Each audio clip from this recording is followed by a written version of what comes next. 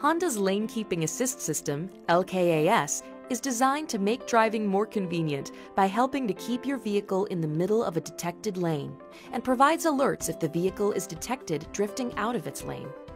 LKAS uses a windshield-mounted camera to detect lane markings and employs the electric power steering to help guide the vehicle to the middle of the detected lane.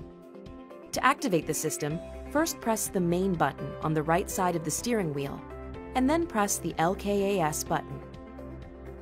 Lane outlines will appear in the instrument panel, indicating that the system is activated. For the system to operate, the vehicle must be traveling between 45 and 90 miles per hour on straight or slightly curved roads, and neither the brake pedal, a turn signal, nor the windshield wipers are being used. When these conditions have been met and lane markings are detected, the lane outlines in the instrument panel will become solid as LKAS operation begins. Note that the system won't work if you take your hands off the wheel or otherwise stop steering the vehicle.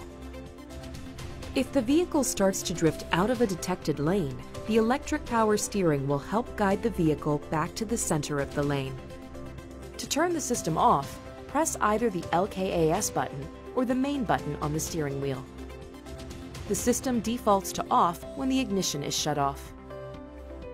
It's important to note that LKAS may not detect all lane markings or lane departures. Accuracy will vary based on weather, speed, and lane marker condition. It is always your responsibility to safely operate the vehicle and avoid collisions. Please see your owner's manual for all LKAS conditions and limitations.